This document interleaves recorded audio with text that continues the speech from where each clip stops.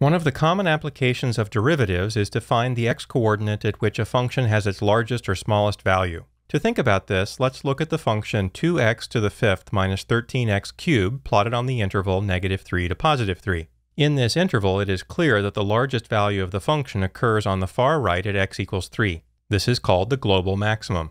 The global maximum is the x-coordinate at which the function has its largest value on the entire interval. Likewise, the global minimum is the x-coordinate at which the function reaches its smallest value on the entire interval. The plot of this function indicates that the global minimum occurs on the far left at -3. Between the global minimum and maximum, there is an x-coordinate near -2 at which the function becomes relatively large compared to points around it. It is not the global maximum on the interval shown, but it is clearly a point at which the function is larger than at points around it. This is called a local maximum. A local maximum is a point, call it x equals c, at which the function is largest in the local vicinity. The local vicinity of point C is the region right around and on both sides of C. For a point to be a local maximum, the function must become smaller, moving away from that point in both the positive and negative x directions. This is true for the point marked as a local maximum in the plot.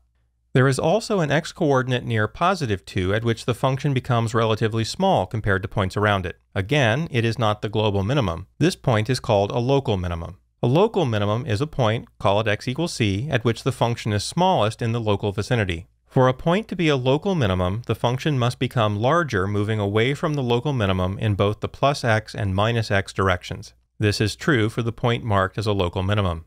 All of these quantities are collectively called extrema because they are extremes of the function.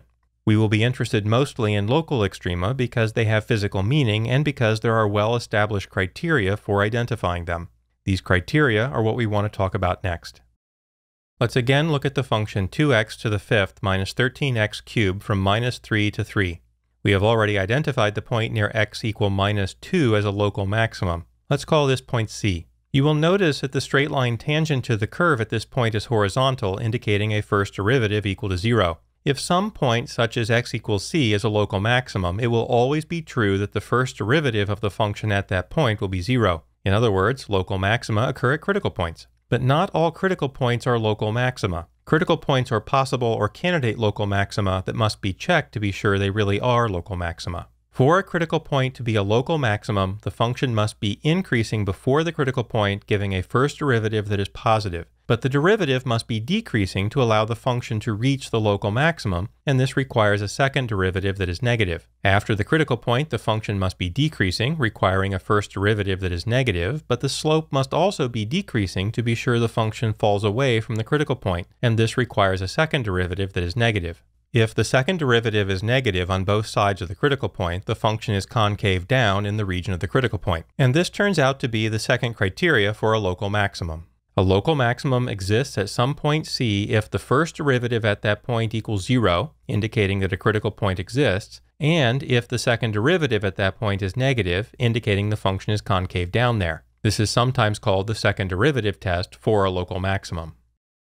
Similar criteria exist for a local minimum, and we can use the same function to illustrate them. We have said that a local minimum exists near x equal +2. We can call this point C like we did before. At this point, the straight line tangent to the curve is horizontal, indicating that the first derivative is 0. If point C is a local minimum, the first derivative at C will always be 0. Local minima occur at critical points, but remember that not all critical points are local minima. Critical points are possible or candidate local minima that must be tested to be sure they are local minima. For a critical point to be a local minimum, the function must be decreasing before the critical point, giving a first derivative that is negative. But the derivative must also be increasing to allow the function to reach the local minimum, and this requires a second derivative that is positive. After the critical point, the function must be increasing, requiring a first derivative that is positive, but the slope must also be increasing, which is indicated by a second derivative that is positive. If the second derivative is positive on both sides of the critical point, the function is concave up in the region of the critical point. A local minimum exists at some point C if the first derivative at that point equals 0, indicating that a critical point exists, and if the second derivative at that point is positive, indicating the function is concave up at that point. Again, this is called the second derivative test for a local minimum. Using these criteria, it is easy to find the local extrema of our example function and to identify them as local minima or maxima. We start by finding the function's first derivative, which is 10x to the fourth minus 39x squared. We set this equal to 0 and solve for the x values that give critical points. This is the first requirement of local extrema. They must be critical points. Factoring out x squared leaves 10x squared minus 39 in parentheses. The x squared outside the parentheses indicates that setting x equal to 0 would produce a critical point. Thus, x equal to 0 is one solution. In addition, if the argument in parentheses equals 0, the first derivative is 0. To solve this for x, subtract 10x squared from each side and multiply by -1. Then divide each side by 10 to obtain x squared equal to 3.9. Taking the square root gives two additional critical points, x equal positive and negative 1.975. There are three critical points, one at x equal to 0, one at positive 1.975, and one at negative 1.975. To determine if these critical points really are extrema, and to identify them as local minima or maxima, we need to apply the second derivative test. The second derivative of the function is 40x cubed minus 78x. Evaluating the second derivative at 1.975 gives 154.1. Because it is positive, the function is concave up at this critical point, which means x equals 1.975 is a local minimum. Evaluating the second derivative at negative 1.975 gives negative 154.1. Because this is negative, the function is concave down at this critical point, making x equal to negative 1.975 a local maximum. Evaluating the second derivative at 0 gives 0, which does not match the criteria for a local maximum or minimum. Therefore, no conclusion can be drawn about this critical point. Our example function has a critical point at x equal to 0, but the second derivative test is inconclusive because the second derivative at 0 is neither positive nor negative. To determine if the point x equals 0 is a local minimum, maximum, or neither, we need to investigate the concavity on both sides of and close to the critical point.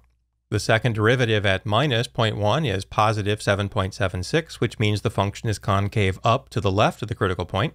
The second derivative at x equals positive 0.1 is negative 7.76, indicating the function is concave down to the right of the critical point. From this, we can conclude that the concavity changes at x equal to 0, and if the concavity changes at a critical point, it is not a local minimum or maximum. It is instead called a saddle point. This is a critical point at which the concavity changes. Yes, it is also an inflection point, but not all inflection points are saddle points. Saddle points are inflection points that are also critical points. We can summarize our work with this function on its plot.